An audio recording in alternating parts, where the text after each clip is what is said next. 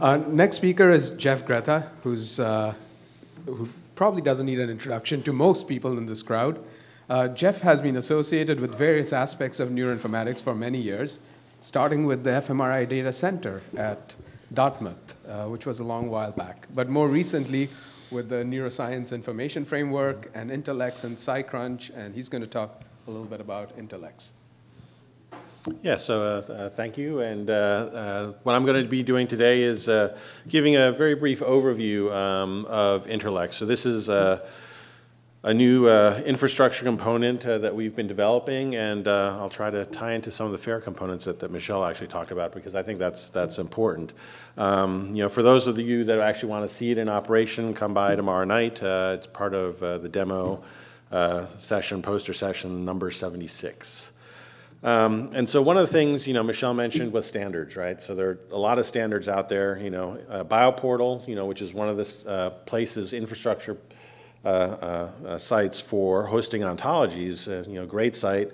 You go there, you look, and there's 722 ontologies, right? So you put in your term and you try to figure out, okay, which of these 20 ontologies do I choose, right? And so it gets a little unwieldy, right, in terms of standards, in terms of vocabularies. So one of the things that we've done as part of the NIF project was, within the neuroscience community, was try to bring together the various sort of domain ontologies that meet certain criteria, right? So using Uberon for brain regions, cell ontology, gene ontology, working with gene ontology to incorporate some of the terms that we've added. So we've tried to sort of compose an ontology from these community ontologies. Again, not doing the I have 14 standards, let me build a 15th, right? But try to take what's out there and bring it together, right? And so this is an activity that started early on in NIF and continues to this day. But the issue was, how do we get actual users to get into these terms and vocabularies, right? The ontology is not something they could use. And so early on in NIF, we developed Neuralex. Stephen Larson and Marianne Martone, sort of launched that a while ago. But it had some constraints. It was built on Semantic Media Wiki. And to be able to create some of the tooling around it that we wanted to, it wasn't quite amenable to that. And so what we've done is we've basically ported Neuralex to this new platform that we're calling Intellex.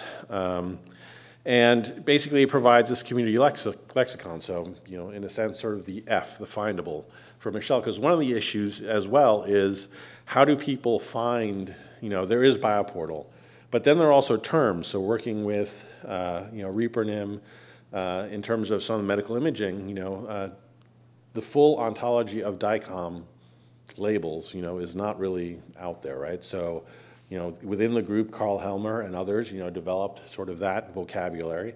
That's something that we included in Intellex, right? So we're trying to bring together, a neuroscience-focused site where these terminologies and ontologies can be brought together, always, of course, linking out to the original terminologies and vocabularies. So it is an infrastructure component that is merged with a couple other utilities. So I mentioned the NIF ontology. That actually feeds in Intellex, and actually Intellex also feeds back into the ontology. We've also ported the NIF ontology completely into GitHub. So if anyone wants to make any comments or suggestions, you can actually use your standard Git mechanisms to provide feedback and provide content. And we've also, a number of years ago, developed with Chris Mungle and others, SciGraph, which is a Neo4j graph database service on top of ontologies. And so that's something else that we use in our infrastructure. So Intellex provides a terminology dashboard. You can go in, it provides a sort of user-friendly view of some of the components of the ontology. So if you want to see, what children are available for neuron, then you can go into, Purkinje cell, provides all the standard information in terms of synonyms and all that, as well as, providing on the right there some other identifiers, so other identifiers from other ontologies and vocabularies from where this was found. Oops. Did I just miss a slide? Yes. In terms of working with the community, though, one of the important aspects is that, when we're working, in, various scientific disciplines, we come up, with terms that don't exist in ontologies, and that's always been a very thorny issue as to how researchers can actually create a term, link it into other terminologies that exist, as what FAIR, sort of requires us to do, right? Try to make it interoperable with what's already out there.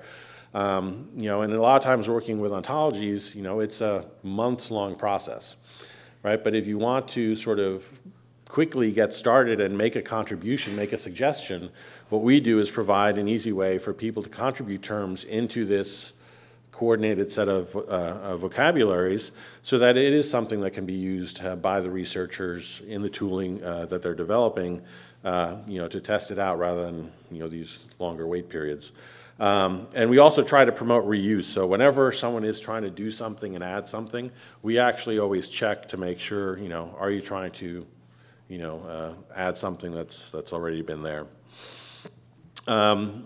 It does support easy addition of relationships to other terms. So you can go in, you can actually create, relationships between terms that you enter or terms that already exist, and you can also put in novel relationships. So again, we're trying to figure out a way to help crowdsource sort of the neuroscience-specific information around these terms. So for example, cell ontology has a lot of information about cells, but not a lot of information on how those cells, for example, relate to the anatomy when it comes to neuroscience, or how they relate to neurotransmitters. And so this is the type of knowledge that we want to capture within the community. So this is the community knowledge on top of the base vocabularies and ontologies that sit there. And we do the same thing with annotations, right? So that if you have some informational artifact about one of these terms, that can be added as well. So it's not just relationships between terms, but also these informational artifacts. Lastly, one of the issues that we deal with in NIF is how do we know, what someone says in a data source, is related to a certain term. So, what is BA3, right? Most people, if they're neuroimaging, would think, oh, Brodmann area 3, right? But what happens if it's B3? Is that vitamin B3, or is it, Brodmann area 3?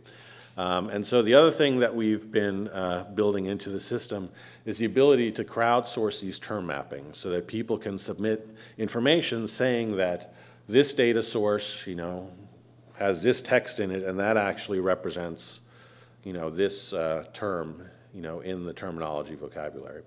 And that's something that I think, is important. It's something that's done many, many times, by many different people. But trying to sort of aggregate this information, I think, across the community is important, and to make that information publicly available.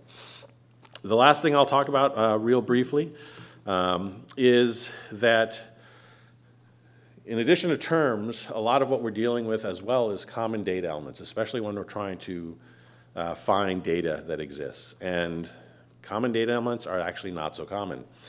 You go to different repositories for common data elements, and there are hundreds of thousands of them, and sometimes they're duplicates, sometimes, they represent the same thing. So, I don't know, how many different instruments there are to, check handedness, but I know that there are more than 12, but there are probably many more than that. And so one of the things that we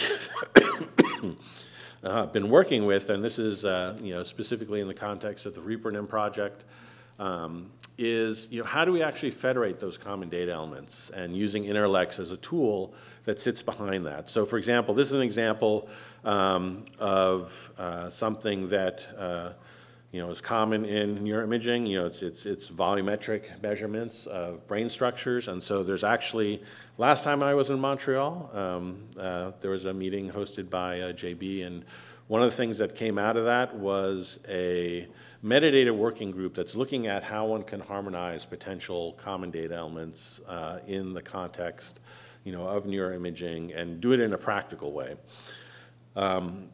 And so one of the big issues is this discovery aspect around common data elements. And so one of the things that we're trying to figure out is how does one relate, for example, there's an L caudate thick and there's a caudate left volume and there might be a CN underscore, V somewhere else in some other instrument that all measure caudate thickness. And these are actual CDEs from the NIMH data archive from their data vocabulary. And so what we need to do to be able to discover this data is we need to actually have that mapping that says, okay, both the caudate, L caudate thick and caudate left volume are both volume measurements of caudate, right? So we need to have that representation.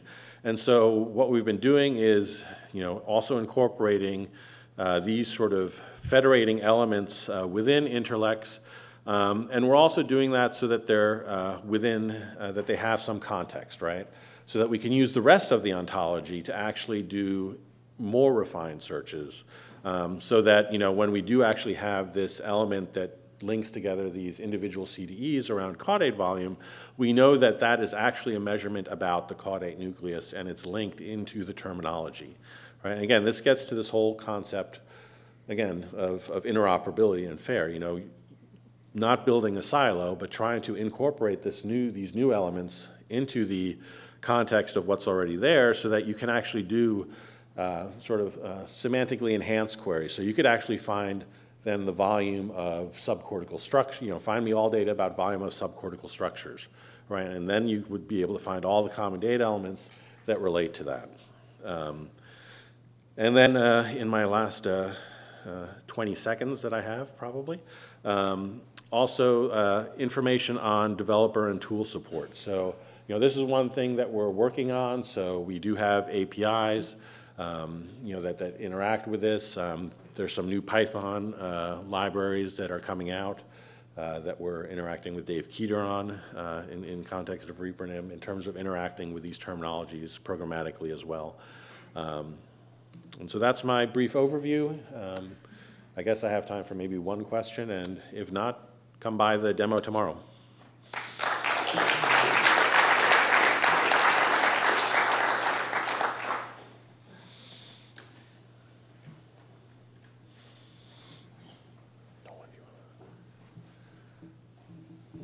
There's a question up there. Oh.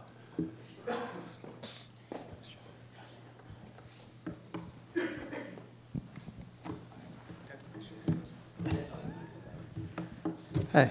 I'm wondering about your, I guess I'll call it governance model for maintaining these ontologies and how you ensure that, and you're crowdsourcing fairly technical things, so how do you ensure that your crowdsourced definitions match to what the domain experts are saying when they use these terms in your ontologies? Yeah, so right now what we're, it's really in terms of the communities that are using the sort of the terms that are being generated. So it's in a sense an internal community internal type vetting of those terms.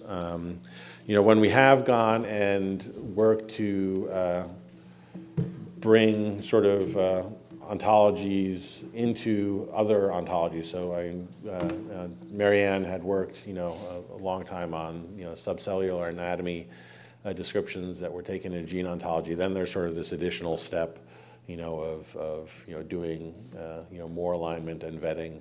But right now the governance is really based, on the, the individual communities that are working to create sort of their term spaces. But Tom might have some other. The real answer is that you want to take governance out of the picture entirely for these by giving communities the power to control their own vocabularies. Mental illness. While they are actually also able to coordinate those definitions. So if I have a CDE and in my domain I talk about it in one way, but it's the same set of measurements that another domain talks about, then we shouldn't have to have a governance conversation about that. We should be able to look at how we actually talk about it and compare it directly between the communities. I guess who has the